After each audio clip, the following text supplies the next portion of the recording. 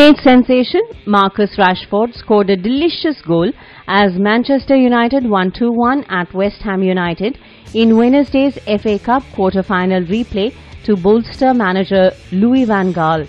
West Ham were bidding to crown the final cup tie at their venerable Poland ground home with victory, having pushed United close at Old Trafford in the 1-1 draw when the teams first met.